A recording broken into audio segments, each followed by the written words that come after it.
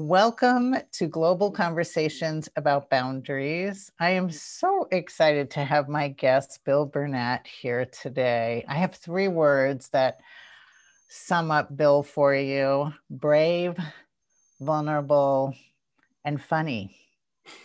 And he has a TED Talk about depression. So we'll have a link for that for you to hear that. What could be braver, more vulnerable than that? And yet you did it with humor. So Bill, what have you experienced from just sharing your own story so publicly? Well, I would say the number one takeaway is that most people are really not alienated by it. I was really afraid because it started in little steps and then progressed over a number of years where I was revealing more, or I was speaking in not just a little coffee shop in Capitol Hill that nobody's really going to see who's not there, to, okay, now it's on this thing, now it's showing up on the radio, or it's showing up on the internet. Okay. And So so you did this like in stages with telling yes, your story, yes. because I thought your TEDx talk was so brave. And what you're saying is it took a while to get to that place of sharing your story in that way. Absolutely. Yes, it took a while to get there. And I got there because my confidence built each time that I did, share. I mean, for the most part, I might have had a bad night here or there. And not everybody is like, that's great. But not that many people are really put off by it. And a lot of people are grateful for the opportunity to talk about something that they're not able to talk about in their own lives. So they like to see other people get up and tell stories. Yeah, so that brings me to my next question, because now you really help other people tell their stories. And what is it? There must be some reason why you do this. Like, why do you think it helps to share your story? Well, for a few different reasons. I think that for me, sharing my story is like a way to sort of get my own perspective around the narrative of things I've been through, some of which are really intense, and to sort of not have to dwell on those little niggling things about this and that about it, sort of get my head around something. But more than that, it's a way to feel connected to people, because every time I get up and tell a story or give a talk, I'm always thinking, who is this for? Who do I want to hear this? And what do I want them to hear? What, idea or positive message am I giving to whom? So to me, it's very grounded in who I imagine it might be listening that could benefit in some way. So that really makes me feel connected. And then helping other people, that's just community building. And that's what I love about it. I love getting together with people and working on stories. And I get so excited about the inner journey because to me, it's like we celebrate in our society like the outer world achievements. I got this house, I got this job, I got this spouse.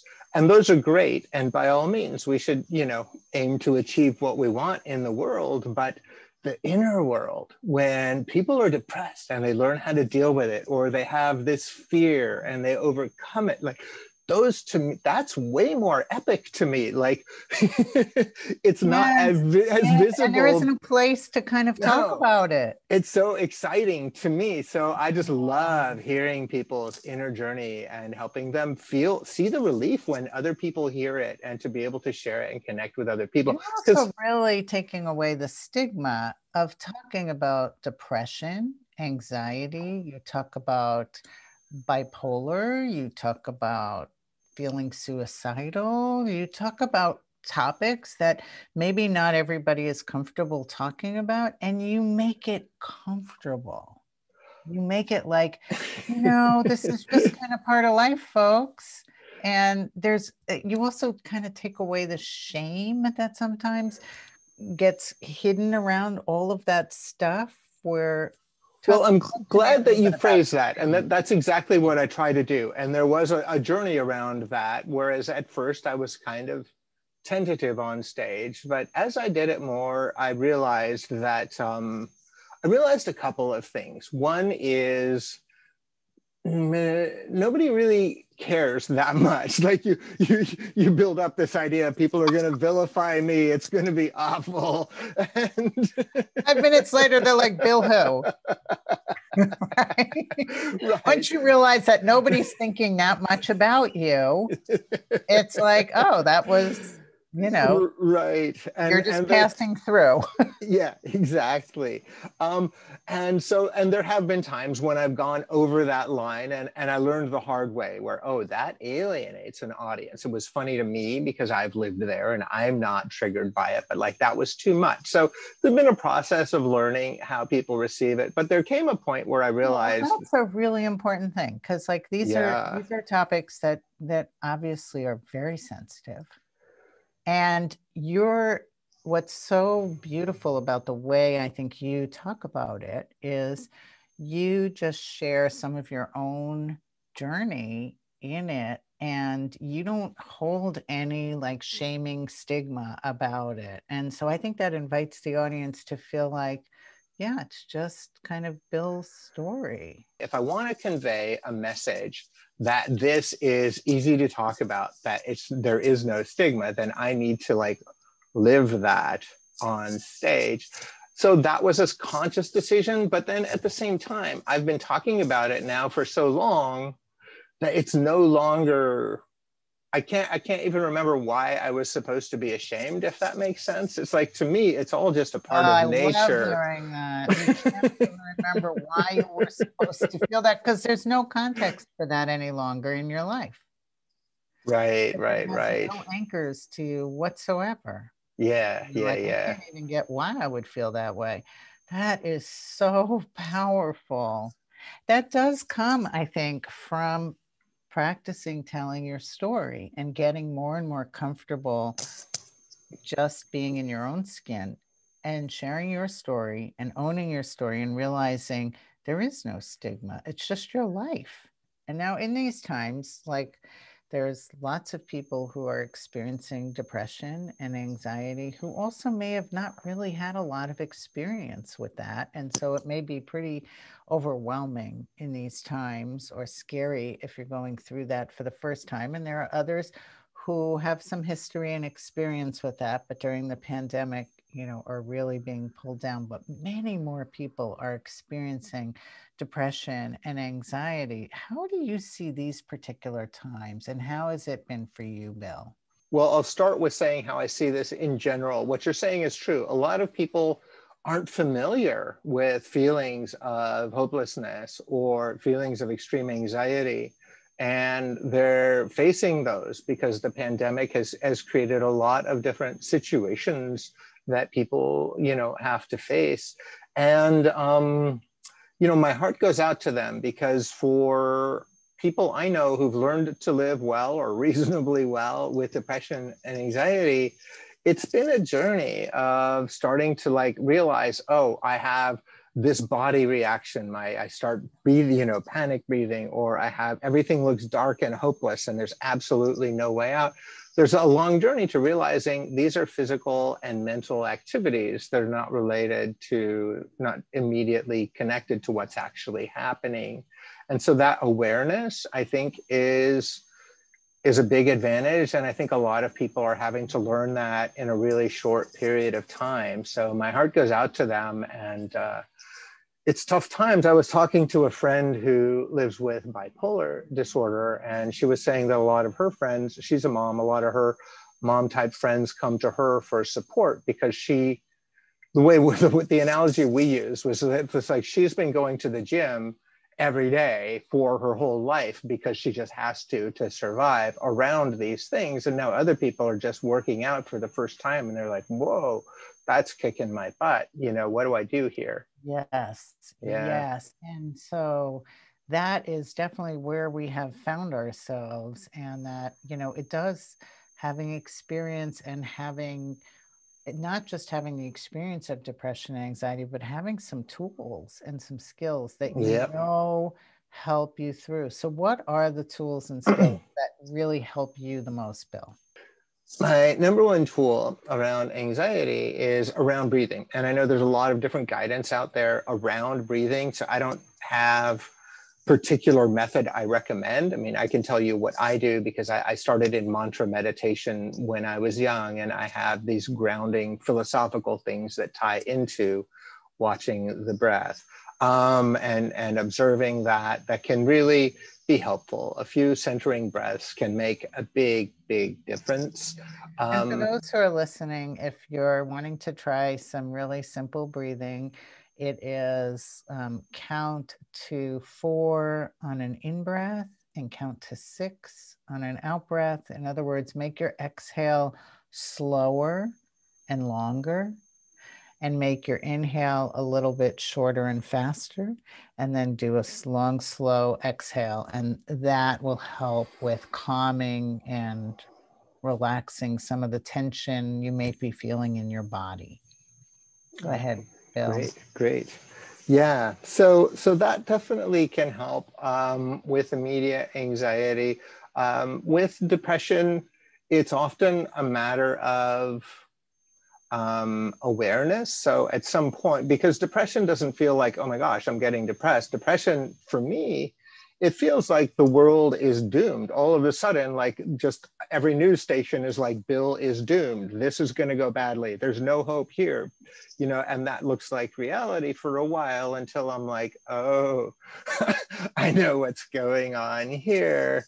And then it's sort of a matter of trusting that it's going to pass. And then I have a number of mental tools. And that is such a helpful perspective, because most people, when I meet them in like a therapy setting, they don't realize they're depressed. And so what you just described is, it kind of can sneak up on you, and then you realize, oh, that's the thing in the room. Oh, I get it. You're telling me like there's no hope and everything is doomed and nothing is going to work out, and it talks all about the future, and it kind of takes away any possibility. And you're like, once that tape starts rolling in my head, that's my signal. I know that that's the depression, and I know, oh, that's not actually real. Because the truth is, for those who are listening, none of us know the future. We don't know what's going to happen. We don't know that everything is going to be doomed. And so it's really important when you hear that future negative talk to realize that we don't really have the ability to know those things. Yeah, and you brought up a good point there, which is that people who are depressed may not know they're depressed. I remember, this is going back maybe a lot of years now, but I was listening to NPR, and they said that there was a recent study that found in some state at the time, like that had the most suicidal ideation of any state. People who had ideation, it was like, it was like 5% of the people, and it was like still less than 5% in a year had suicide. And I thought, that can't be right. It must be 95% who do. And then I was like, oh, I'm like, I'm the freak. Not the freak, but I'm kind of joking, right? But it was funny to me, like, oh, right. I've got it backwards. And then I realized, like, oh, people have a really significantly different experience of life from me in that regard at that time. Yeah, I mean, since then I've learned a lot of tools and a lot has shifted, but it's easy. That is so helpful when you say, like, it affects your whole frame of reference to things, and that you have to like think, like, do other people think this way? And maybe other people don't think this way because they may not be depressed. And so let's jump over to your storytelling, because you help people tell their story. Yes, I do. So I've definitely done a lot of coaching around depression and anxiety. I've done this with nonprofits and in other contexts to help people share their story or give a talk around depression and anxiety. Like, what do they do when you work with them? Is it like a group, or is it one-on-one? Sometimes I'll do it one-on-one. Usually it's a small group. I will start by wanting to know what people want to communicate, why they're doing it, what is their passion, what's motivating them to do this. And I want to know who are they doing it for, so that when they get on stage, they're thinking of who am I doing this for? What people do I want to benefit, and what do I want them to get out of it? Like, so I start really high level.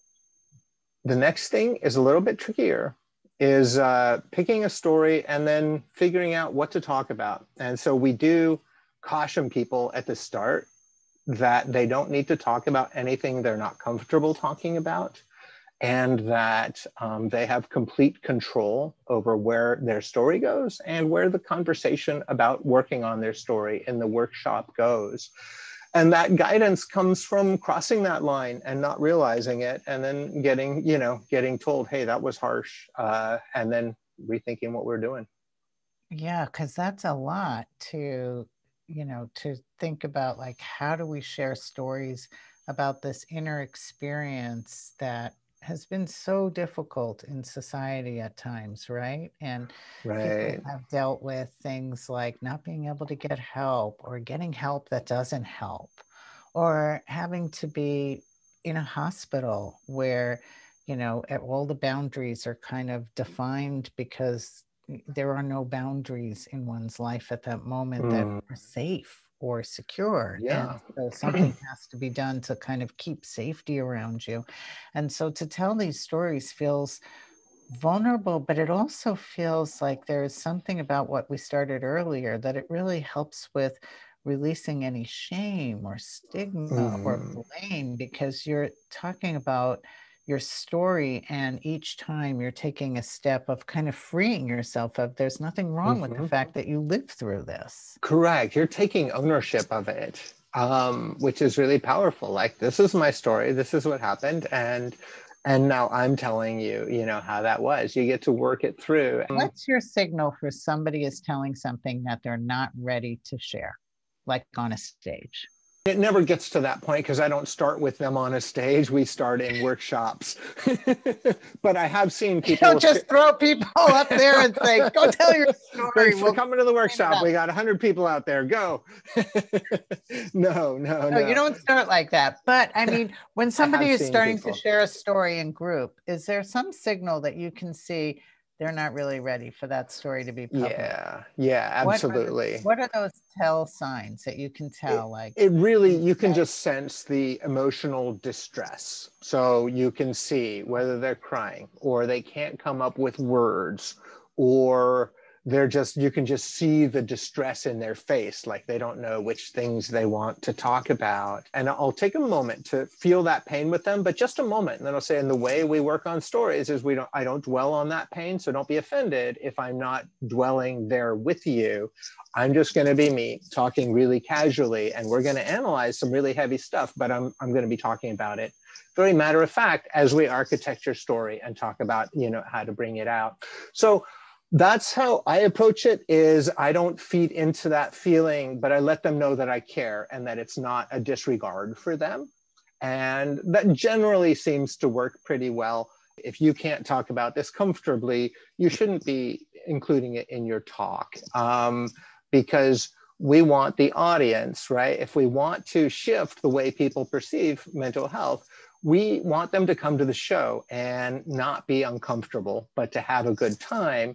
And this is where it gets a little bit tricky, because the traditional way of doing these stories is to sort of hit on that pain and hold there and let the discomfort happen, which is really powerful with an audience of people living with mental health conditions.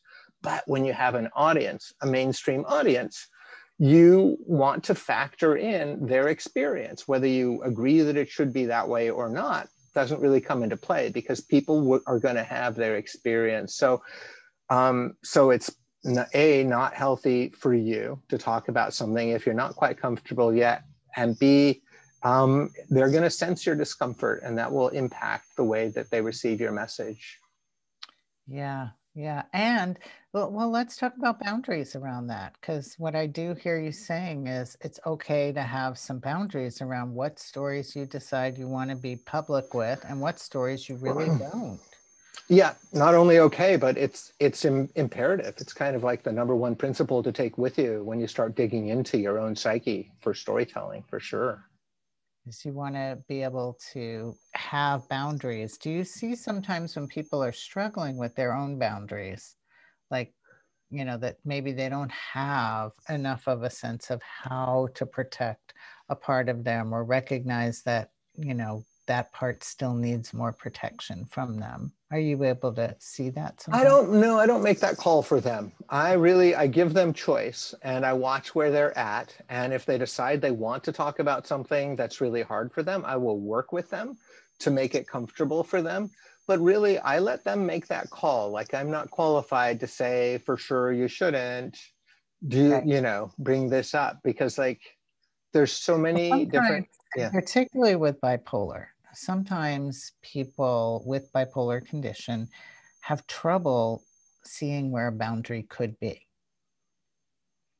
And so the boundary isn't always obvious. Yes, I'm laughing. I'm laughing because I am bipolar, and that is an understatement. Yes, carry on. That sounds familiar, right? Yeah. It's part of the condition, is that it makes boundaries harder to see. I think that's just a really interesting exploration, to be able to know that when you are telling a story, you're allowed to protect whatever you want, that you're allowed to have boundaries. But if you have trouble having boundaries, it's good to know that, because sometimes then people end up sharing more than what they felt comfortable with. And then they come back later and say, that kind of freaked me out. That was way too much. I shared stuff that now I want to take it back, and it's on the internet and it's all out there. Yeah. Right. So a longer process of rehearsal and workshop gives people an opportunity to feel it from different angles and make sure they're comfortable, versus I went in on Tuesday, on Wednesday we had a show. So if you're taking weeks or ideally months to sort of process it and come to it, the chances that you're comfortable with it will be greater. But secondarily, this is why I never do live interviews with people online. This is why, because I'm always talking about boundaries and mental health issues, right? And I talk about self-care, but I talk about things where somebody may say something that they then realize, I didn't want that out there. And I don't want to be facilitating that kind of harm to someone. So I only do recorded interviews with people. If I'm live, it's fine. But if I'm interviewing someone, I always want to do a recording, so that people can wake up the next day and say, Sarri, I don't want that story out there. Can you edit that? And I feel like, yeah, we can easily protect and take care of that. I don't cut people's stories out unless they say but I like to know that they have that protection, because I do think not everybody has their boundaries developed enough for the social media world that we live in. And you can feel really exposed. And for sure. And people don't. And there is a different reception. You're in a workshop with other people living with depression and anxiety. You're going to feel very comfortable, and it's a very accepting environment. Your groups are set up to really be a container, like a protected. They're a container. But you want that awareness that that's not the same container when you're up telling your story, right? Because you've got people who are not necessarily in your bubble. So you want to be really sure that you feel good about what you're talking about, and that your storytelling groups must help people so much. I think they do. I do some that are not about depression and anxiety. They're just like, I do small group storytelling for business. And we did one at Microsoft earlier in the year. People really do come to a lot just through storytelling. Is such a big deal. And that's people who weren't even there to process anxiety and depression. They're just telling a story about working in the pandemic. So the people with anxiety and depression, they get a lot of healing. It's community, right? Even if you just get together, three or four people. On something so important. It is so important during the pandemic for us to hear each other's stories and to make time. I mean, a lot of us are feeling full. And so, there might be less space in your relationships where you're really having quality time, where somebody really hears you and receives you. And I think that is such an important thing, because there's been a lot of experiences in this pandemic that are going to reveal a lot of stories, and that people are carrying a lot of stories inside. And what a helpful thing to facilitate some workshops on people getting to tell their story, and having others listen, and just doesn't have to be on a big stage, but in a group, just to have in a group, heard, and by you and by others, to just pause and do that. Right. Even if it's just small storytelling for the group, or they go out to like, okay, we'll let people in our broader social circle or our department at work hear the stories. And they can have absolutely nothing to do with depression and anxiety. Even that is really, especially when we're talking about the pandemic, like stories about how people have adapted, really is really valuable for people. I was a little surprised that, because I didn't think it was going to be as healing as it was for people as it was. Oh, I'm not surprised at all. That is exactly what people are needing right now. That is exactly what people are needing. So I want to ask you something about, like, for people that are listening, and maybe they're feeling like, yeah, I want to tell one of my stories. How would I get started? Like, what would you do to like give people some tips for getting started on telling a story about something they want to tell a story on? Yeah. So I personally love stories of personal transformation. So I would say, think about something in your life where you changed from having a hard time with something to managing it well, or to at least managing it when you weren't before. And then, and that would be the place I would start, is think of something like that. And then you can work backwards to build a story. You start adding things like, who are you telling it for? What is your passion? Why are you telling it? But if you just sort of think about, what personal shift have you had that's positive that you'd like to share with people? And then the story might cover a 20-year period. It might be like a 5-minute period where all these things happen. It could be epic. It could be micro. It was an interaction that happened at a 7-Eleven. So there's so many ways that you can go from there. But if you start with what's my shift, then you're really like in, and people have always had little shifts, big shifts. There's always a shift to find. So that's not the only kind of storytelling, but it's the kind that I'm really passionate about. And I think it really gives people something to sink into that's meaningful. Oh, thank you. What a great exercise for everyone to go do. I'm just going to tell all of you, get a pen and paper and start with that transformational story. We want to hear it, and send it in. I'd love to see what your story was. That was fabulous, Bill. Okay. Is there anything more that I didn't ask you that you wish I would have brought up? One more thing, which is that if somebody is going to tell a story about their own depression or anxiety, and they're going to do it in a public forum where, people they don't know are going to consume it, whether then it's good to have sort of a care plan for not just before, but for after. So maybe you want to have somebody to check in with, or maybe you're like, I know I'm going to go home and I'm going to watch this movie on Netflix, whatever it is.